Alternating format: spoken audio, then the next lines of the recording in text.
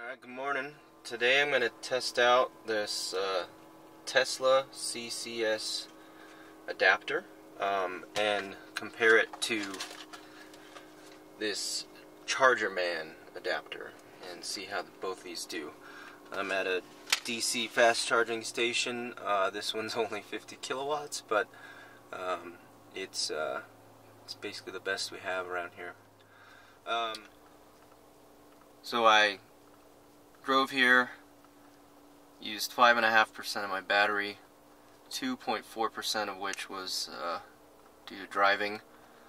I gained 2% because I went downhill, and I've spent 4.6% warming up the battery.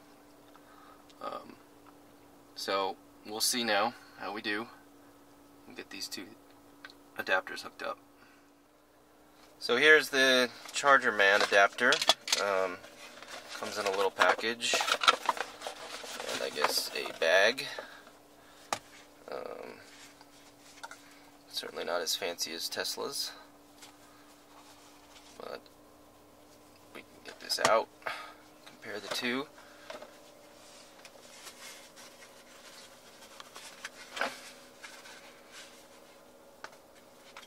Okay, so to start, definitely have different shapes.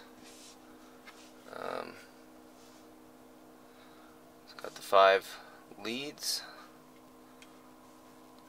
Looks okay. There's no writing on it at all, whereas the Tesla, has ratings and whatnot. This is 250 kilowatt max, and I don't know what this is. I'll have to read the manual. About the same weight, so hopefully this thing works. Okay, it's beeping, and now it says connecting.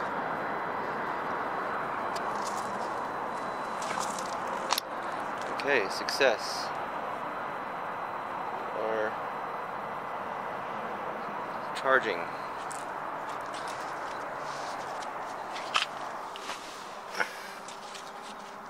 Okay, so that's interesting. All it says, there it is. There. So 45 kilowatt hours.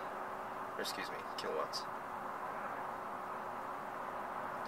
So on the app it says it's 60 kilowatts. And we can see if that goes up. But I won't bore you. Alright, so it's working so far. Alright, so Chargerman adapter is working. Getting 45 kilowatts at the moment. Okay, so this is a Go station charger. Still charging with the Chargerman. So 5 minutes of charge, 3.8 kilowatt hours, and it's reading my battery, which I didn't know it can do. It's at 69%. So far so good.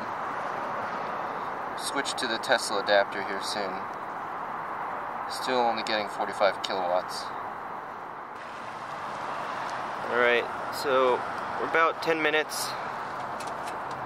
It says push any button. Okay. Go ahead and stop. Alright.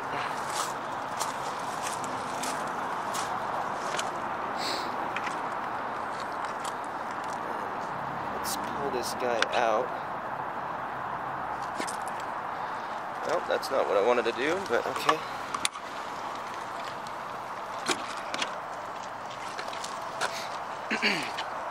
And switch them up. I just wanted to show this.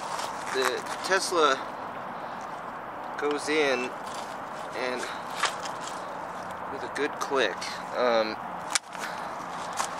whereas the other one clips on top. And it's actually really difficult to get the Tesla adapter off. So we'll go ahead and plug it in, see if we don't get any errors. There we go. So we're gonna plug in.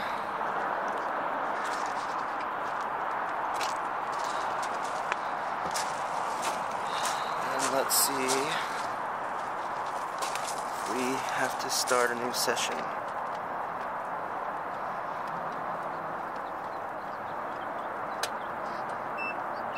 It says push start. Tap your card on the reader. Beeping. Connecting.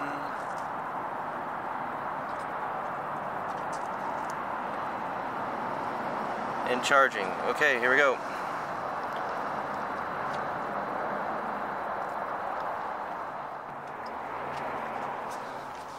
Okay, back in the car using the Tesla charger, and yep, still only 45 kilowatts. So they're performing equally, and